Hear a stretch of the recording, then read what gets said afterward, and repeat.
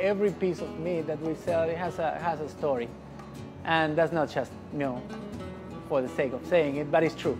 It's true. This restaurant take pride of the way we treat the ingredients. We're going to give the best treatment we can possibly give to that piece of meat. I just don't accept to open a packet and get the meat that I'm going to serve to the customer. There's nothing important about it, right? It's just open, cook. I don't see me doing that. Now, on the other side, I just wanted to recreate the way we prepare our meat in Argentina, and that was the only way I found, right? It's just doing it myself. I think we do capture the Argentinian culture like no other Argentinian restaurant I ever been in. It's super unpretentious, but good, really, really good.